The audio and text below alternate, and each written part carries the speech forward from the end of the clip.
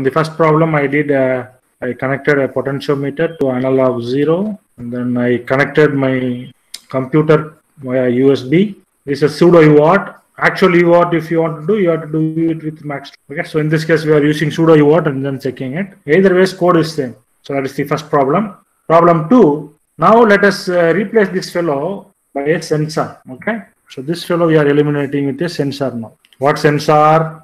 A temperature sensor. Which exact temperature sensor we are using? We are using temperature 36, TMP36 temperature sensor. This TMP36 temperature sensor has 3 terminals: input, output, and the ground line. The first one is the power supply line.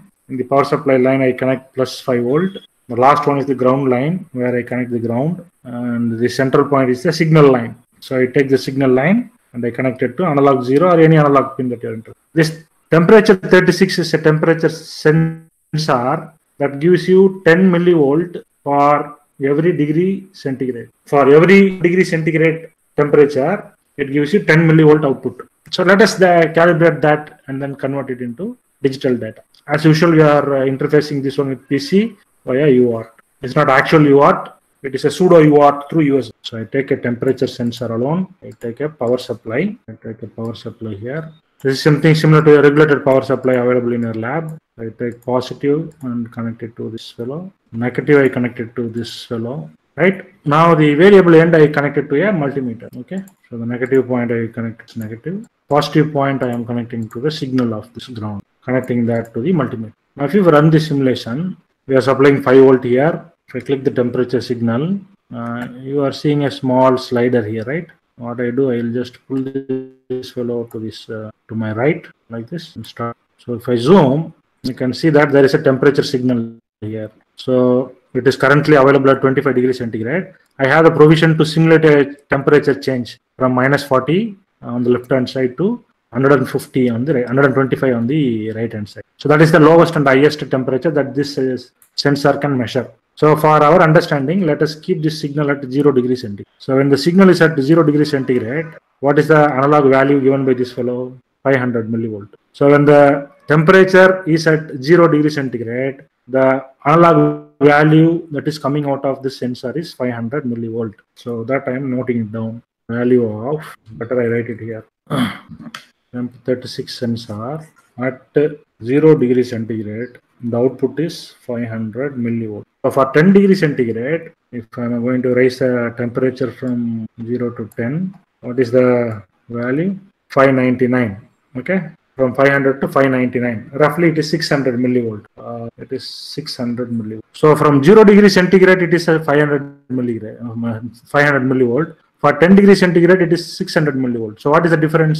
From 0 to 10 degrees, for 10 degree rise in temperature, it is increasing from 500 to 600. So the change is 100 millivolt. So for 10 degrees centigrade, if it is changing 100 millivolt, for 1 degree centigrade, it is 100 millivolt by 10. It is 10 millivolt per degree centigrade. For every 10 degree, for every degree rise in temperature, this sensor gives you an output of 10 millivolt. So can you predict and tell me what would be the value of this analog value at 20 degrees centigrade? What will be the analog value of this temperature sensor if the temperature is increased to 20 degrees centigrade? So if I am going to increase this fellow to 20 degrees centigrade, I can see that it is 30 degrees centigrade. Again, it will have an effect of this 30. I am not able to precisely position. For 30 degrees centigrade, it is 799 or 800. So every 100 degrees centigrade. So for 100 degrees centigrade, 1.5 volt. Why 1.5 volt? 0.5 volt or 500 millivolt when it is 0 degrees centigrade.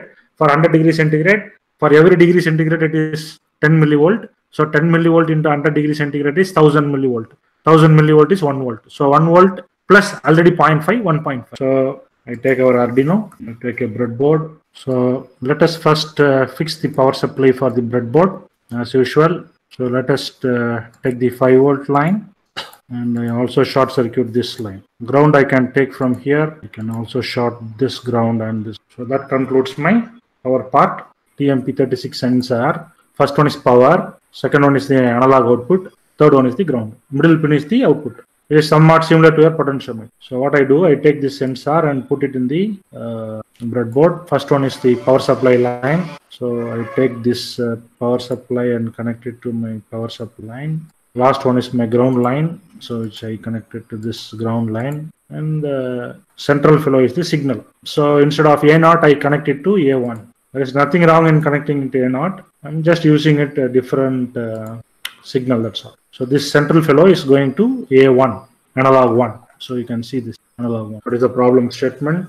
Interface TMP36 temperature sensor with Arduino and measure the temperature value and display the same PC 9600 baud, PC via UART at 9600 baud every 500 or every 250 milliseconds or every 1 second. Temperature signal is a slow signal, so I am putting a 1 second sampling interval. So this problem and the previous problem are one and the same. Only difference is instead of 500 millisecond delay, I am giving 1 second delay and transmitting the data to PC.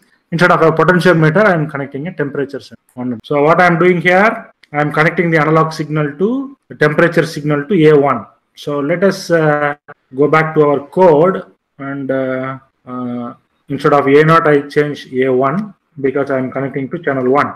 There is nothing wrong in connecting to channel 0, but I am using channel 1. So I go to stop simulation, go to code, delete this code and paste it. Start the simulation. It is showing a number of 153. I'll just clear this. I'm not sure whether it is visible for you. It is showing 153.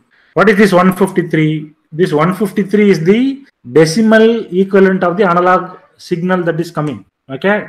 This 153, what are we doing essentially here? We are converting that analog signal into digital, and then we are simply printing that digital value into serial port. So this ADC value is the digital value of the analog signal, but it is not reflecting the temperature value. What I want is the temperature value. What is the use of ADC value here? There is no point in displaying the ADC value. I cannot say anything about 153. 153 is nothing to me. I want the information to be available in degree centigrade.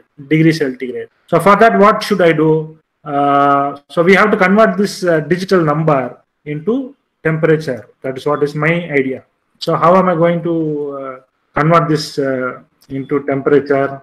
So we know that at 0 degree centigrade we get 500 millivolt or 0.5 volt, and TMP36 sensor gives you 10 millivolt for every degree centigrade. So this is the information that I know. So let us first convert the digital data that I receive into voltage. Only when we get the voltage, we can convert that into temperature. So from this temperature sensor, the ADC of the microcontroller gives you a digital value. From this digital value, we convert that into analog voltage. With this voltage information, we convert this into temperature. This is what we have to do.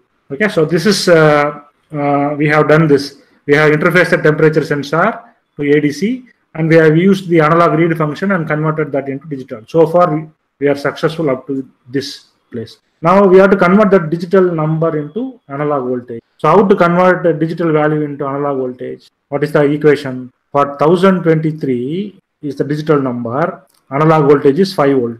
For any X, for any ADC value or the actual value that is coming from ADC, what is the analog voltage here? 5 divided by 1023 multiplied by the digital value, whatever you are getting from the ADC. That would give you the analog value, isn't it? So 5 divided by 1023 multiplied by whatever is the value of the voltage that you are going. So that I do it here. Let me convert all of them into float. Float, analog. So how to calculate analog voltage? Analog voltage equal to, what is the equation here? 1023 as digital input, 5 volt is my analog output. For ADC, X is nothing but ADC value, isn't it? For ADC value, amount of digital data, what is the analog value? So 5 divided by 1023 into ADC value, or 5 into ADC value by 1023. Either ways it is correct.